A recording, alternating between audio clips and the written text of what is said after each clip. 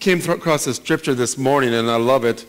And so it's Romans chapter 8, verse 37 to 39. This is not part of my message. This is a free one for you. Yeah. Yet in all these things we are more than conquerors through him that loves us. Just like Bible. Like the word of God that is supposed to be our living word today actually says that we are more than conquerors through the one that loves us. And verse 38 says, "For I am persuaded that neither death, nor life, nor angels, nor principalities, nor powers, nor things present, nor things to come, nor height, nor depth, nor any other created thing shall be able to separate us from the love of God which is in Christ Jesus our Lord."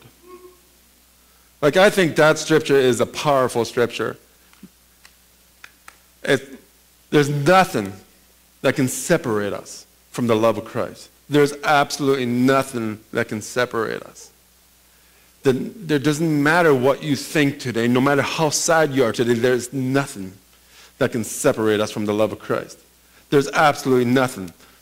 Wake up right now, church, and video people that are watching, wake up right now, and there is nothing that can remove the love of Christ. The only thing you can do is walk away from it. So just choose to walk into, because it will never be separated from you. Amen?